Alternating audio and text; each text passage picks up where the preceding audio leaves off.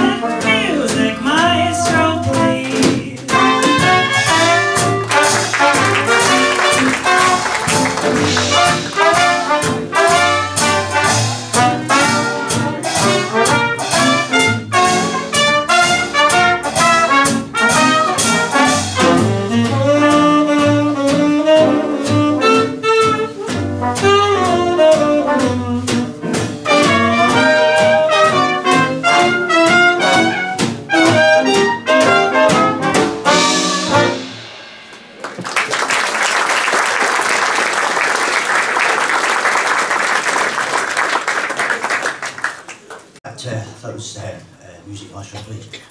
Now, Tommy Dorsey has always been a hero of mine as a trombone player. Not really a jazzer per se, but certainly as a technician. He was a fantastic trombone player, and as a kid, when I was maybe 6 or 7, I think, I was watching a film that had a guy called Charles Willinger in it, and he did a trombone duet with Tommy Dorsey.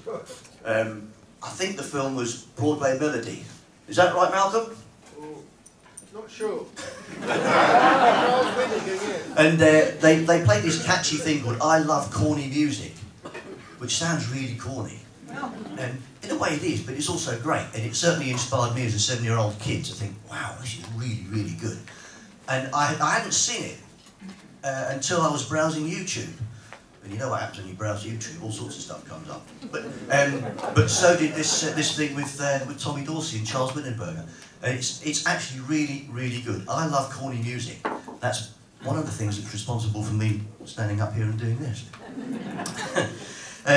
We're now going to play another lovely song by Tommy Dorsey, one of the big band ones that we have to do. You have heard this one before when we played it with Rico and his Bunny Berrigan set, so forgive me that. But this is Marie.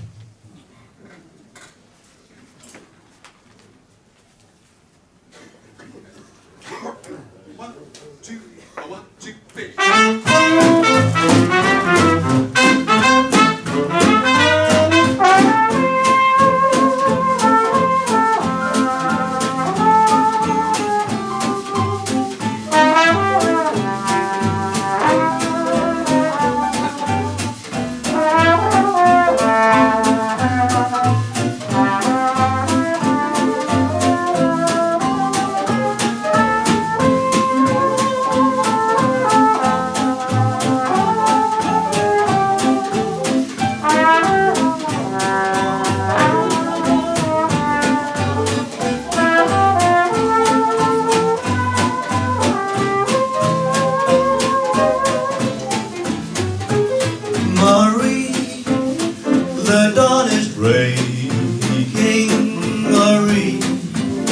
You'll soon be waking to find your heart is aching, and tears will fall as you recall the moon in all its splendor and bliss.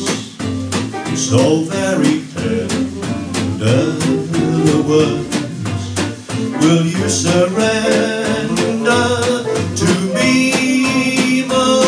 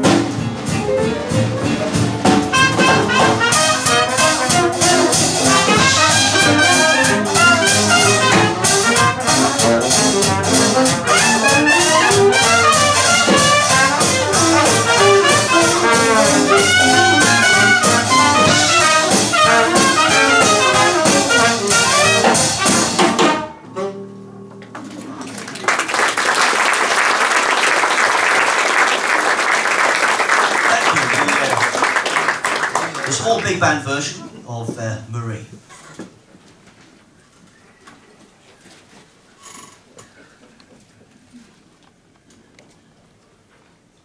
Microphone now to sing another title that was sang by Anita Boyer with the Tommy Dorsey Orchestra in 1939, so we're still saying fairly modern.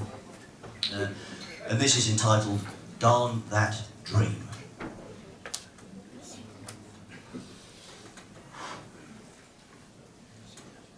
One, two, three, four.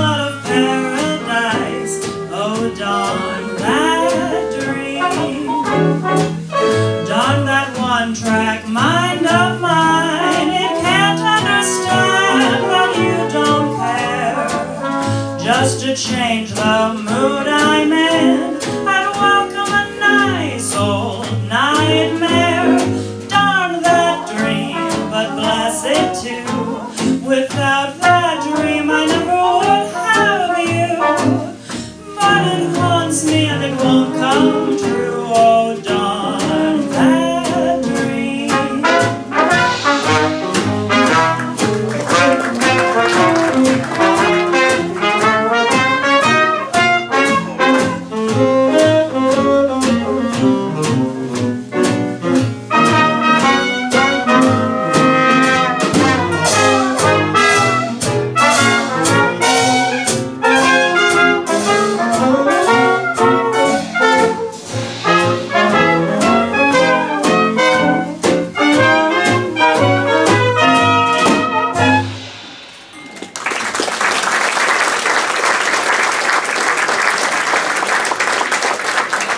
Playing the part of, without begin now, Litton Boy, 1939.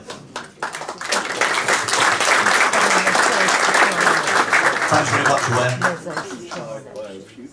This next number is a number that you couldn't really do a Tommy Dorsey sentimental set without doing this number. There are people in this room that remember me playing this in my school band. It was easier then because it was down a fifth. When you become a grown-up, you've got to play it in the same octave as Tommy used to play it in.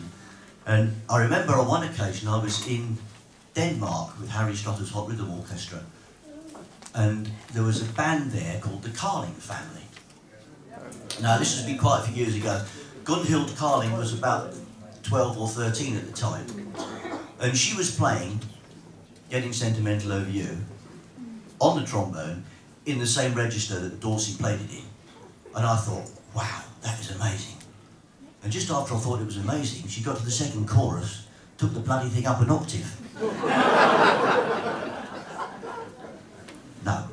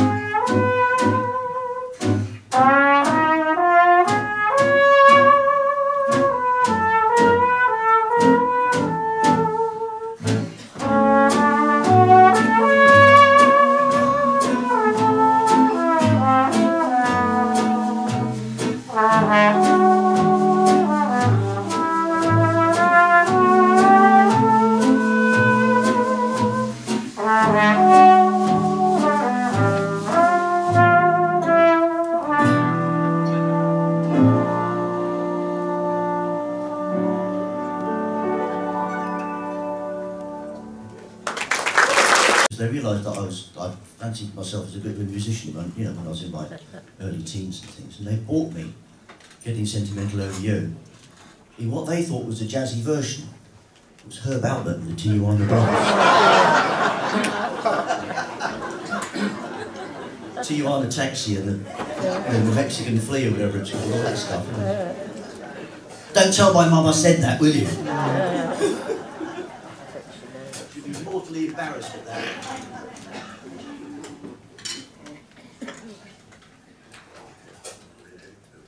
This is our last number of the Tommy Dorsey set, and it's time for you to leave the desert island and go back to the mainland that is Whitley Bay, and the jazzy stuff that goes on there instead of all the sentimental stuff that you've just been doing. So, as I said earlier, Tommy Dorsey wasn't a jazz trombone player per se, but he was one fantastic technician on the trombone. And he wrote this piece of music in, forgive me, 1948. I know, but please don't leave. This is entitled Trombonology. 1, 2, 1, 2, 1, 2, 3, 4.